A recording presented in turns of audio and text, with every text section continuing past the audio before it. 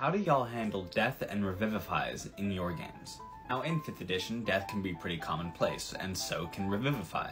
With nothing more than some diamond dust and a spell slot, you can bring your friends back from the dead, assuming they want to. But sometimes this feels a little too easy. I mean, you wake up having been burned to death by a dragon, but you're fine, there's nothing wrong with you. I've taken to giving people levels of exhaustion when they come back, usually equivalent to the kind of spell that brought them back. I've also debated on injury tables to make going down something that's a lot more serious. These are all just my ideas though, and I'm gonna know. What do you guys think?